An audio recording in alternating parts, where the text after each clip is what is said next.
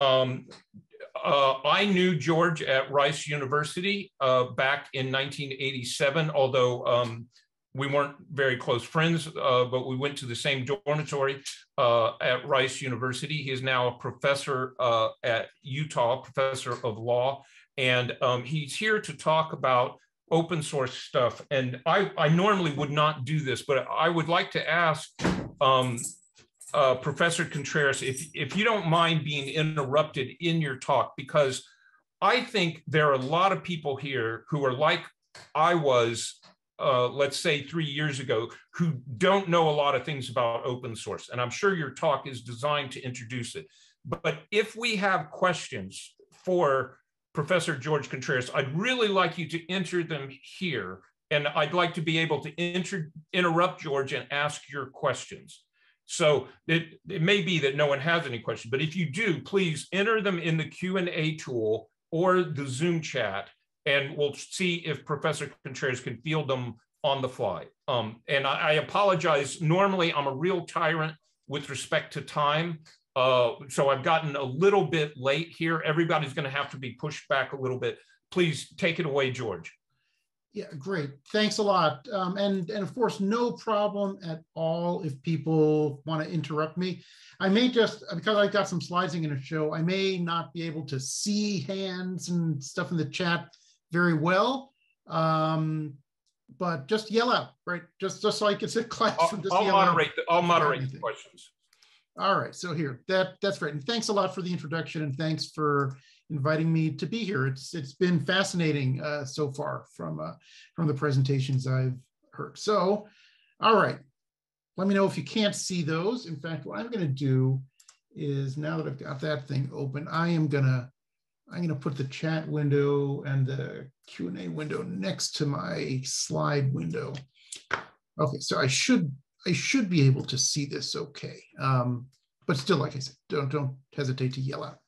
All right, so I'm here. I'm going to cover legal issues, right? And so this will be very basic and very repetitive for some people, but hopefully it'll get us all onto the same page, right? Some people, I think, probably will learn something from this. So again, speed me up if you think I'm going too slow or if this is too basic. So open source. All right, open source started in the software world. These are some of the people whose names you probably know, who were responsible for creating what's been called the open source movement. Richard Stallman, Linus Torvalds, Eric Raymond, of course. So what are the core principles underlying open source? Well, I think everybody in this conference would intuitively understand and agree with this, that information is freely available, whether it's software source code, product designs, or whatever. There's no restriction on modification of whatever those information modules are, and there's no restriction on redistribution, right? Those are the core principles that people like Richard Stallman really objected to with commercial software licensing that he was confronting in the 70s. He and others got together to create the open source movement to address these types of restrictions. Okay, so talking about software, I'm going to move on and I'm going to talk about products and designs, right? But historically, we got to start with software because that's where this began. Copyright is the legal framework that protects computer software pretty much everywhere around the world. It covers all works of authorship, right? And software is written by people, so it's considered a work of authorship. That's the source code, right? The programming language code, as well as the executable file, images that are displayed by software, screen designs, screen layouts, the user interfaces, product designs, music, pretty much anything that can be written by a person is covered by copyright.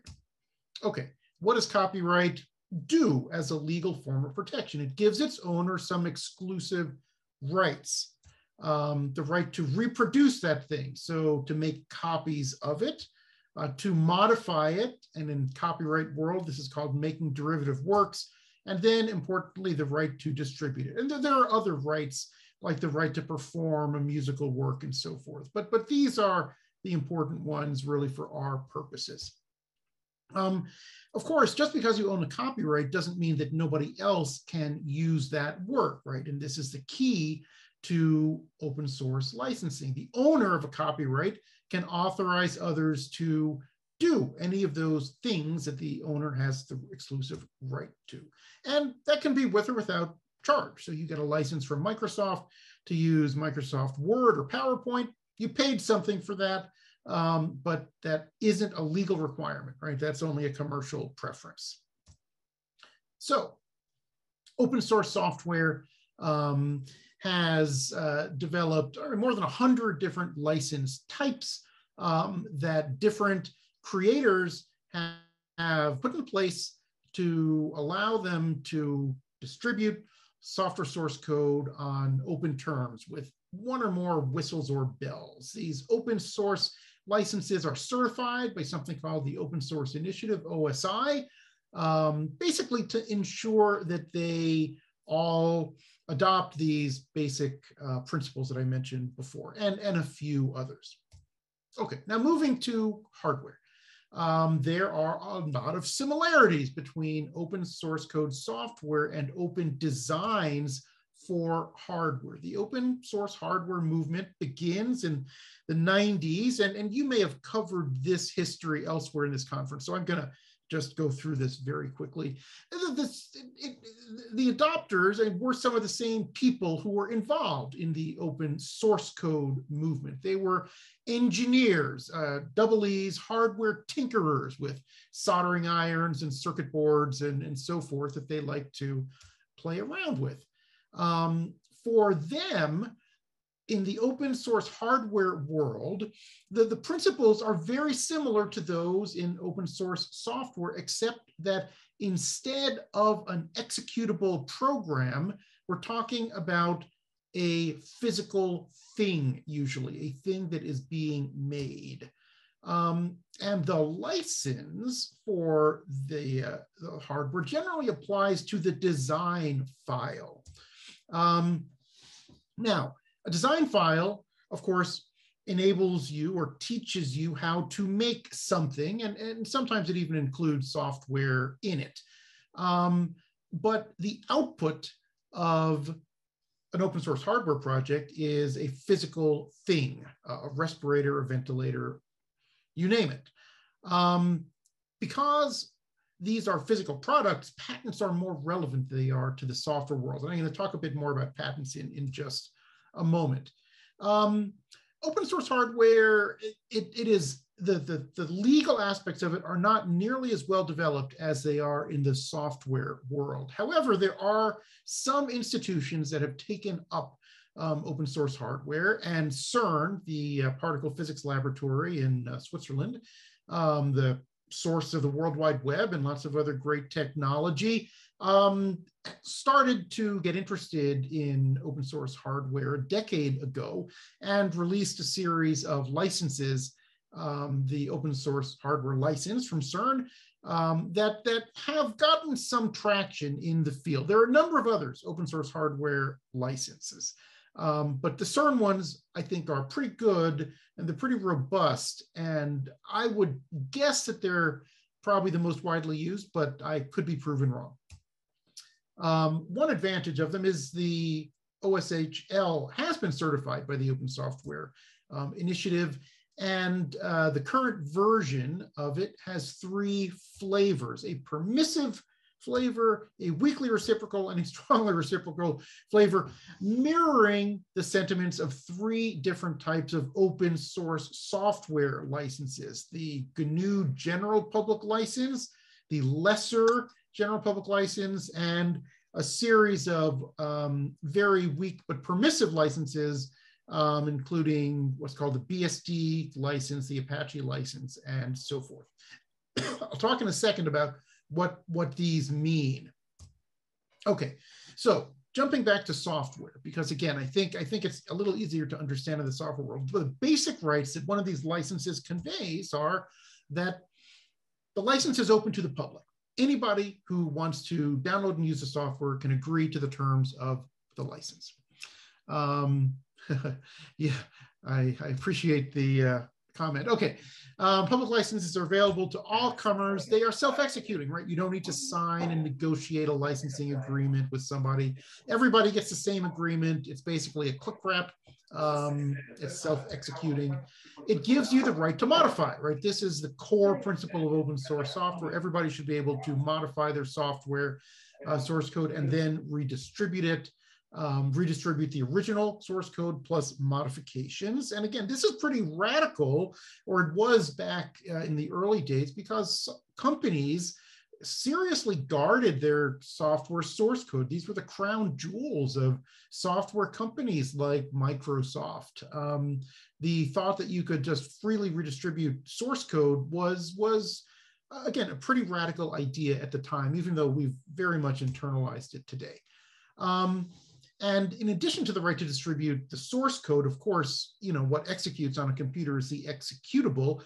In the hardware equipment world, we think about the product, right? Just like open source software, we've got a design, and then that gets transformed into a product, just like source code gets transformed into an executable software file. Okay. So there are often more strings attached to open source code licenses than the permissions I just mentioned. There's often no charge to these. That's not required, but it certainly is the custom. There's almost never any kind of warranty. So, you know, you buy Microsoft PowerPoint and it doesn't work when you install it, you can get your money back or get a repair. Open source code, generally there is no warranty. There is usually some requirement of attribution. That is, you've got to acknowledge the originator of that software. Often there's a requirement that you convey the source code with the executable program. And then there is what's called the share alike feature, sometimes called copyleft, which is a pun, of course, on copyright. And this is the defining characteristic of the general public license series of licenses. It basically says, if you take a piece of software that's licensed under the GPL and modify it or create a program that's a derivative work of that GPL software, then when you redistribute it, the redistributed software also must be distributed under the GPL. That is scary to companies many times because they feel that this GPL software could infect their proprietary code. It's called, and you know, this language of epidemiology has really been adopted here. This is called the viral effect of the GPL, because it can potentially cause you to release your what you thought was proprietary software under this open source code license if it includes GPL software. We'll come back to how this works in the hardware world in a second. Another key point to note here is that open source licenses are not the public domain. You can contribute your intellectual property to the public domain, patents, copyrights, and so forth. If you do that, then nobody has any right to control their use. And that may be a desirable pathway for some types of works, but granting a license, an open source license, is a little different. It's not quite as far as the public domain. And why would you decide to do that instead of just releasing something to the public domain? Well, the reason is that you, the holder of the IP right, you can then control downstream uses. You can require that somebody give you attribution. You can require that whoever uses your software has to then make the source code available. If you just set it free into the wild, so to speak, into the public domain, people can do whatever they want with it. They can re-propertize it, right? They could take your open source product, bring it in-house, put it in a proprietary product, and then keep it proprietary. And so the copyright owner then loses all right to control what happens downstream. All right. Robert asked me to talk for a moment about trademarks also, which do come up. Trademarks are a slightly different species of intellectual property law. They cover words, symbols, any designs that indicate the source of a product, right? You see a soft drink can that's red with the white swoosh on it and fancy script. Yeah, you're assuming it comes from the Coca-Cola company. You have some idea what's going to be inside of it, what the quality of it is, and so forth. Usually open source licenses don't cover trademarks at all. If you download a piece of open source software from Microsoft and want to redistribute it, you generally can't redistribute it under Microsoft's trademarks. You can often modify and distribute the code, but not using the owner's brand. That usually requires a separate type of license. And if people have more questions about trademarks, I'm happy to answer those. That's pretty much all I have to say about them right now. Because I do want to spend a little bit more time talking about patents. And I know patents have come up. I've heard people mention patents in previous talks. I think most people have some sense of what they are. In general, patents cover inventions, right? Those can be physical devices. They can be methods of doing something. They can be compositions of matter. All sorts of things that are invented can be patented.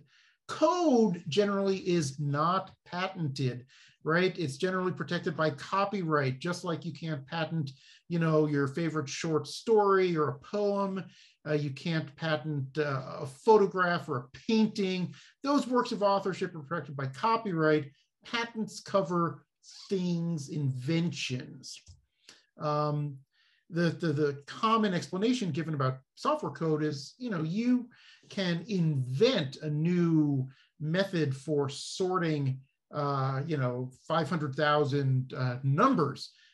There are an infinite number of ways, an infinite number of coding languages and so forth that you can use to code that function. The key invention might be a super fast methodology for doing the sort.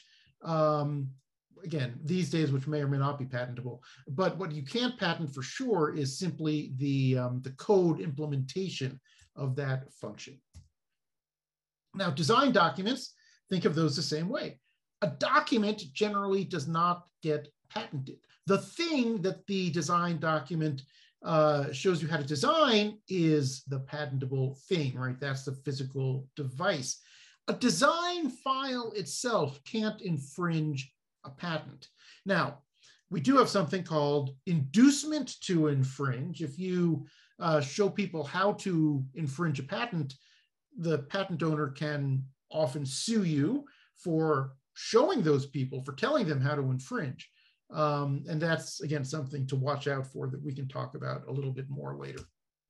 But at a basic level, only the products made to the design are going to be infringing.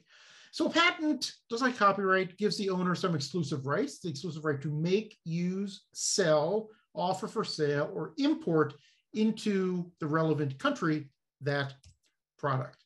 And the key point here is that patents are national. They only cover one country at a time. I get a US patent, it only covers the US. My thing is patented in the US, you take it to Australia and make it, use it, sell it there. There's nothing I can do about it if all I have is a US patent. No. Many companies who have a US patent will go to other countries and patent their thing there also.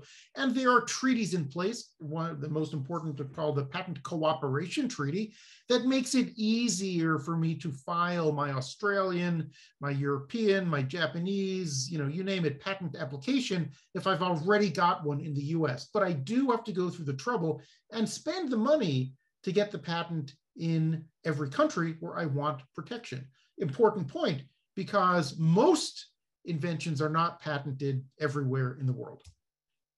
Patents, just a final piece, they last for 20 years from the date of filing. It usually takes 2 to 3 more years to get the patent through the patent office. So by the time it issues, it has maybe 17 years left on it.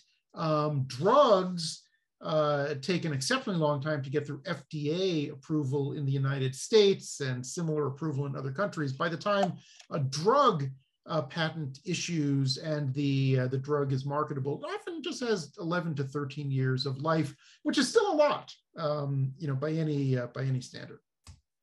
Okay, patent claims. This is an important point, and Rob, let me know if I'm going over. I need to wrap it up, but you're going over, and you need to wrap it up. Okay. What are the claims? Patents protect words, right? Not things. Here's an example. I claim a sandwich comprised of a slice of cheese, laterally situated between two slices of bread, right? That's a sandwich. I can patent that. You might think I could then prevent you from making a cheese sandwich, which I could do, but it goes a lot farther, right? That patent claim, it covers any type of bread, any type of cheese, any type of other stuff that's also between the bread, right? So with my little patent on a cheese sandwich, if it's written broadly enough, I can prevent you or at least charge you money for making the Big Mac, where the cheese is there. See, there's the cheese, there's the bread, but you've got 20 other ingredients in there. It's still covered by my patent. What does this mean? Two ways to think about patents in terms of open source. First, the patents held by the contributors. If you have a patent on some function and then you release it as open source, generally you can't go sue people for that software or that design.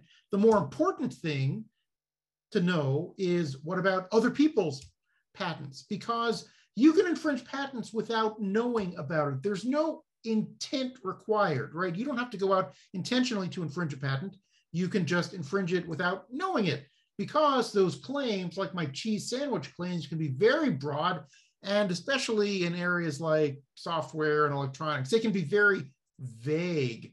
If you do intentionally infringe somebody's patent, there can be extra damages, but it's not required. You can infringe even without knowing about it. So to be safe, often people making a product will try to search patents and see if they are infringing, trying to understand what the landscape is of patents covering some particular product. But that's not a cheap thing to do. Remember, you've got to do it in every country that you care about. And one important thing to take away is, again, in countries where there's no patent, you do not need a license. You can operate freely.